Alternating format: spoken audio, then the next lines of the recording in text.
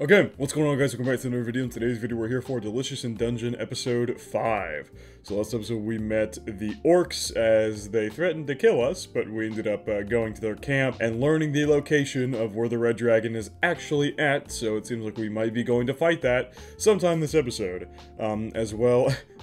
As well as the whole argument with Marciel and the dad orc was one of the funniest parts of the entire series. I think comedy-wise it was the best of the series. It literally had me like crying, laughing. It was so goddamn funny. But overall, last episode was very enjoyable. We got a ton of good lore, as well as some good dishes made per usual. So I'm assuming we're either going to go fight the dragon to save Laios' sister this episode, or begin the journey to fight the dragon. So without further ado, let's hop straight into Delicious in Dungeon. Never mind, I gotta...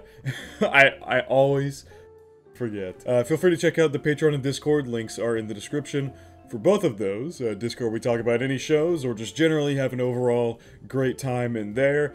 As far as the Patreon goes, you can expect everything from a typical reaction channel Patreon, uncuts of all videos, and some exclusive reactions as well, so feel free to check that out of your own will. But now, without further ado, let's hop straight into Delicious in Dungeon, episode 5. This guy's from the OP, I think.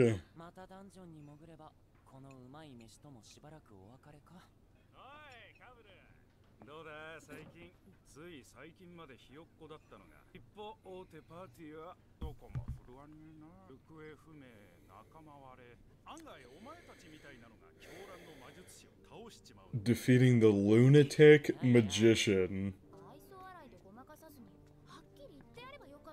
Is that who I think it is? Is that... what's her name? Oh god, what's the voice actress's name? Oh my god. She's like one of the most famous voice actresses in all of anime. She does both Amelia and Megumin from Konosuba. Damn, that's actually gonna piss me off that I can't remember her name, but she is so famous.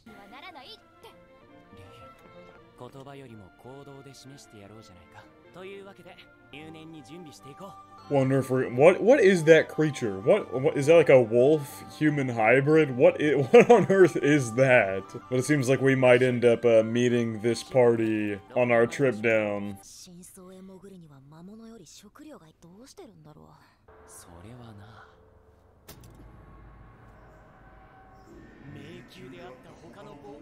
What on earth?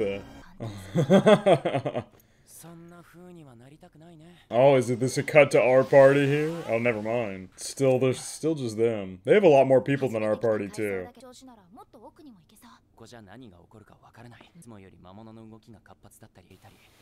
You found that inside of that zombie creature? Oh my god. They hit the utter jackpot. Money so much.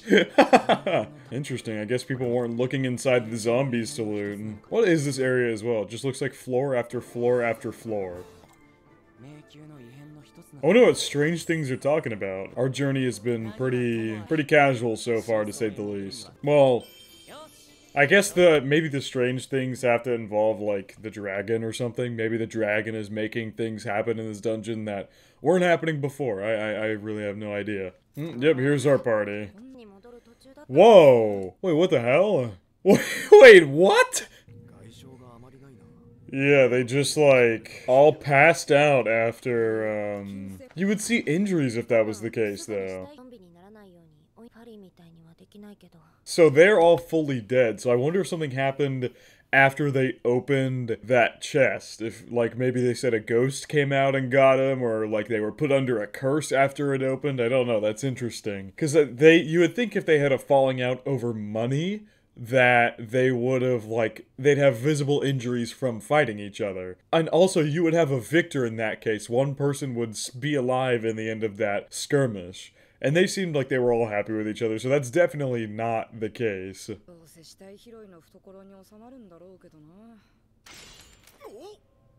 Whoa! It's the sword! His sword is going crazy. Oh my god.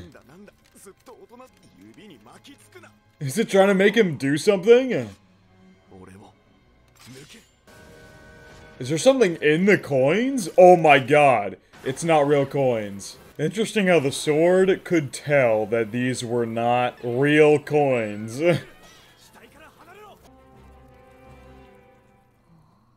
The heck? Ew! Oh god!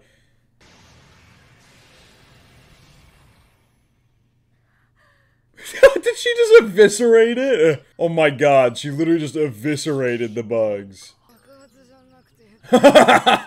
She also stunned her teammates too. Interesting.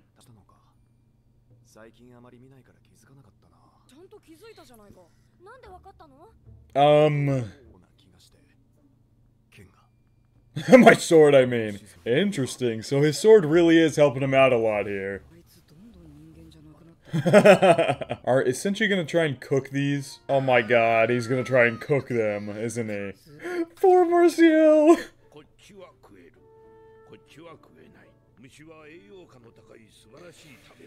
Okay, this is gonna be an interesting barrier to cross, because I don't think Martial is gonna eat bugs. I actually don't think you're gonna convince Martial to eat bugs.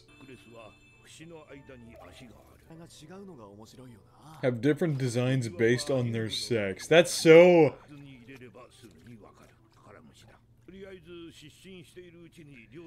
That's so intriguing. That's actually so cool. Skewer them! We're skewering these centipede creatures.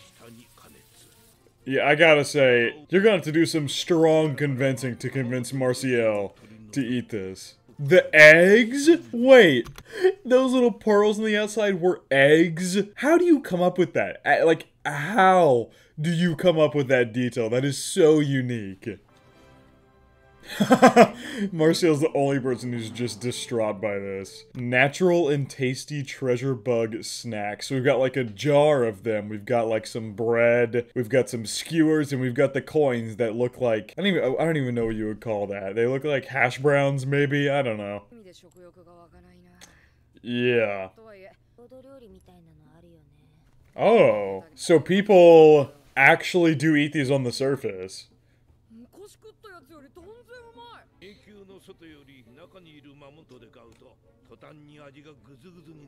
Okay. Oh god, Martial. It's good, isn't it?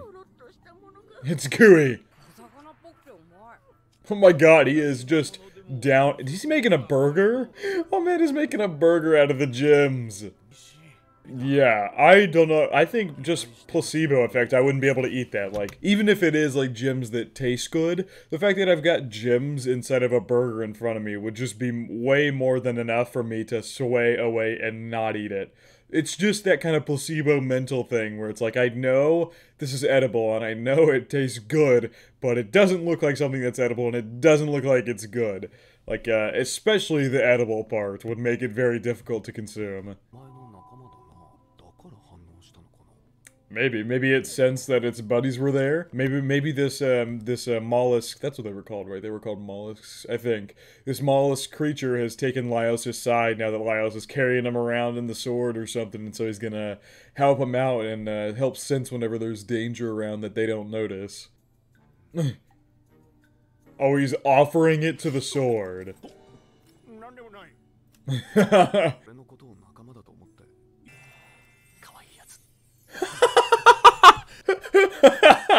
Oh.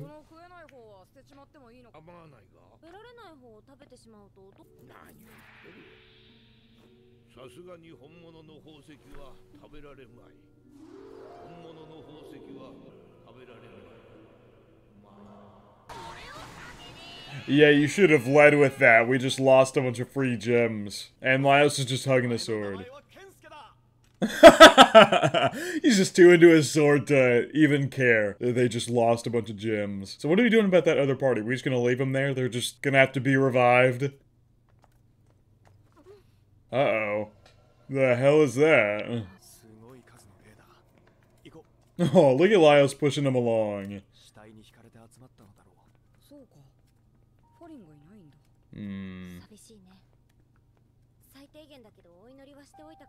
Oh god, hello. Better get moving. Oh my god, the burger! No! Oh my god. Oh my, what is it, freezing him? How exactly do you fight a ghost in this world? Yeah, they're after you guys now. This is so intriguing. So, we just in this episode alone, we've met the coin bugs and gem bugs, or the treasure bugs, I think they called them. We met the treasure bugs, cooked said treasure bugs, and they're now fighting ghosts. This is such an interesting level of the dungeon. And then I'm still wondering if we're gonna meet that party again. I'm assuming we are. I'm assuming we're gonna end up meeting that party again after they get revived or something, because I believe the main guy of that party is in the opening. So I feel like he wouldn't be in the opening if we're never gonna see him again. Ooh.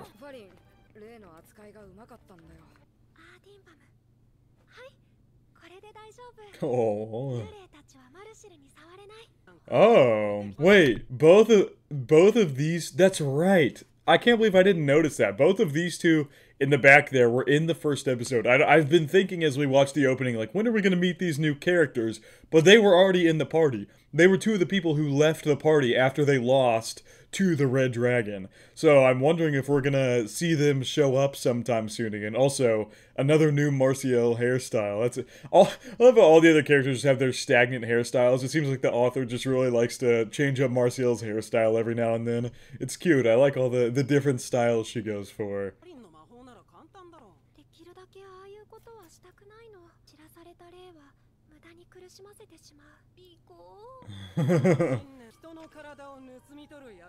Oh, God. Damn. Another missing person that was taken over by a ghost. I guess, yeah, at the beginning, that one guy who talked to, that one guy...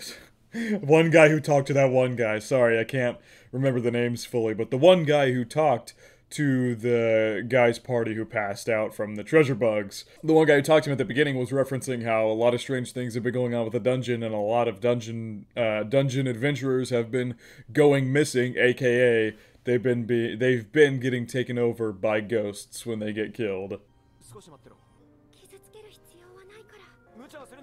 What's the plan here? She's just gonna exorcise the ghost from him? Oh my god, she just hugged him. Whoa! Was there even magic involved in that? She does look a little exhausted after that, so maybe there was magic involved. But it literally looked like she just hugged it, and then the ghost, just being overwhelmed with emotion or something, left the body.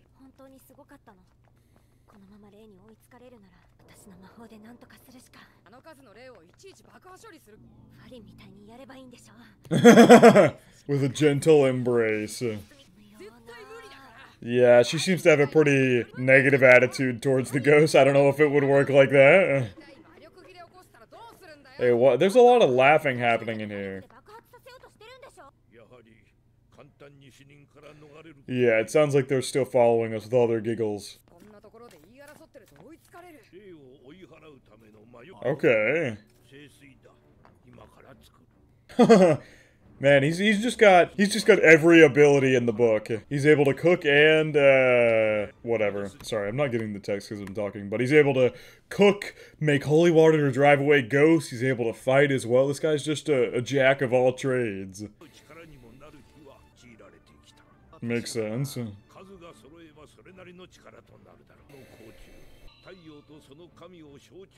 A golden beetle.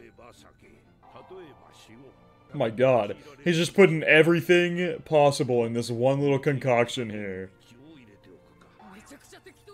Yeah, he is totally just putting together an amalgamation of ideas and hoping it works. Well, this is some interesting homemade holy water. That looks like an abomination. Let's see if it works.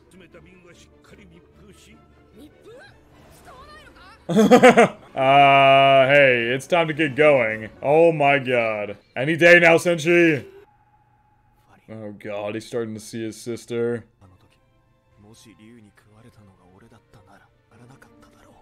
Is he about to renew his, conviction to go save her?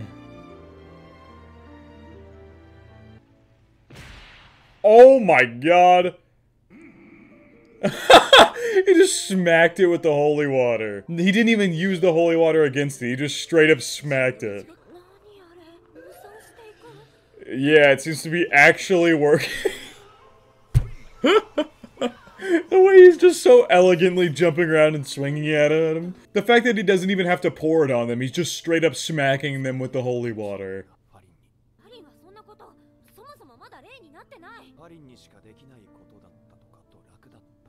It gives the ghosts ammo, essentially.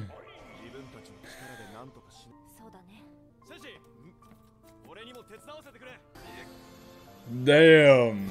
Look at him go, swinging around the holy water at all the ghosts.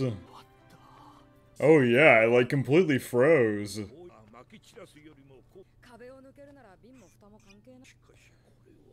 Is he gonna taste it? Oh my god, he just ate it. Oh, what? Exorcism sorbet to drive away evils? What on earth? Guess we're eating... Yeah. We're eating holy ice cream, essentially, right now. Their reactions to him always saying it's good every time kill me. The holy water ice cream. Look at Marcial kicking her feet over there. That's why it jiggles a little. Laios has offered it to the sword.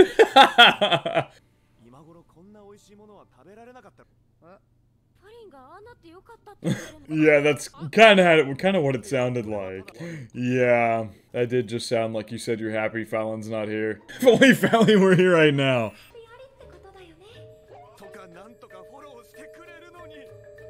Yeah. There's Fallon flying in the background. So yeah, it's pretty much like I said, essentially, that we were gonna have a couple episodes in between now that we have the location of where the dragon's at, that we're gonna venture down there to go kill it. Alright, that was a good episode. I really, the uniqueness of the foods in this episode was definitely my favorite part. I think this was probably the most unique foods that we have had in the entire series so far, as it went from eating literal bugs that disguise themselves as treasure, all the way to fighting off ghosts with a holy water mix. This is very interesting to say the least, but overall this is a really great episode. I'm enjoying this series as we continue our journey down to fight the Red Dragon and revive Fallon, and maybe eventually we'll get our old party members back, like that red-haired dwarf it looked like we had, and then that like samurai-looking guy as well. So, a lot of intriguing stuff going on. Maybe we'll end up finding that other party from the beginning at some point along the way as well. But until then, we'll continue the journey down to fight the Red Dragon. Like I said, this is a great episode, but I think that is going to wrap it for my reaction to Delicious in Dungeon episode 5. It's episode 5. I hope you guys did enjoy, and I hope you all have a good day.